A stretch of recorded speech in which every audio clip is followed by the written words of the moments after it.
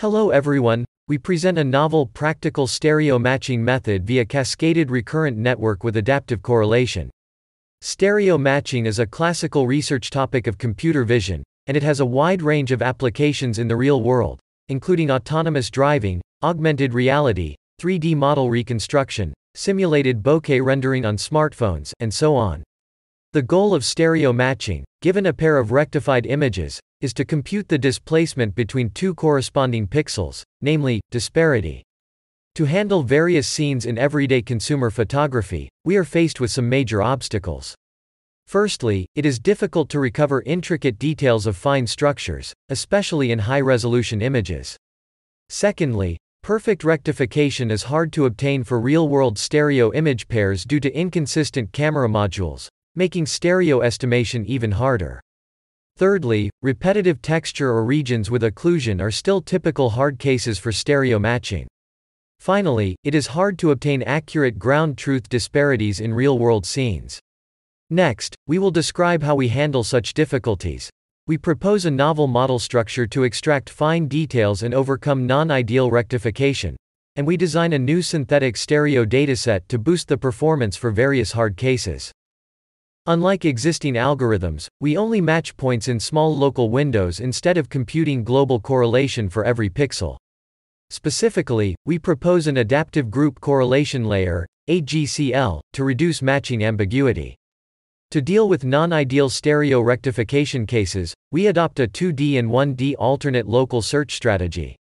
With learned additional offsets, we use an adaptive search window for correlation pairs generation similar to deformable convolution. In addition, we split the feature map into groups to compute group-wise correlation. This is an overview of our proposed network. A pair of images are fed into two shared weight feature extractors to produce a three-level feature pyramid, which is used to compute different scales of correlations. In each stage of the cascades, the features and the predicted disparities are refined iteratively using the Recurrent Update module, RUM, with an exponentially weighted multi-level loss as supervision. For each iteration in RUM, the GRU blocks update current prediction and feed it to the AGCL with learned offsets.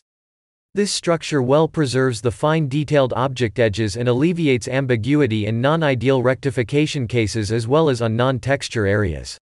During inference phase, downsampling is necessary for high-res images to enlarge the receptive field, which may result in deterioration for features of small objects with large displacement. To solve this problem, we designed a stacked cascaded architecture for inference to take advantage of multi-level context.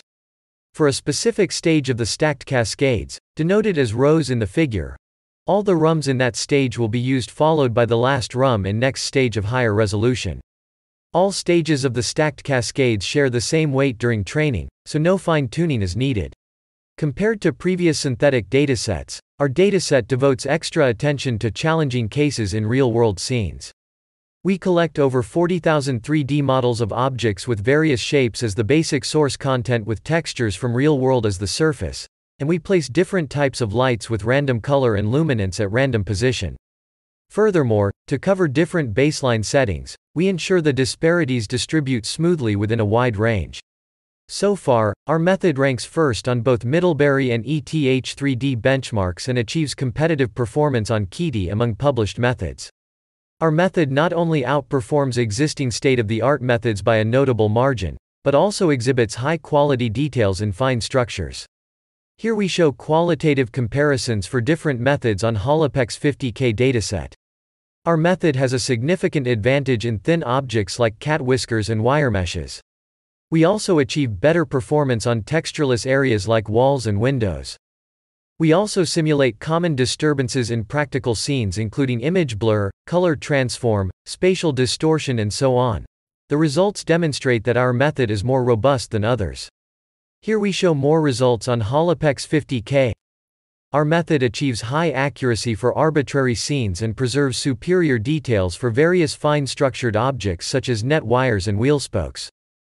More results can be found on our paper and supplementary material. Thank you for listening. For more information about our code and datasets, please visit our website.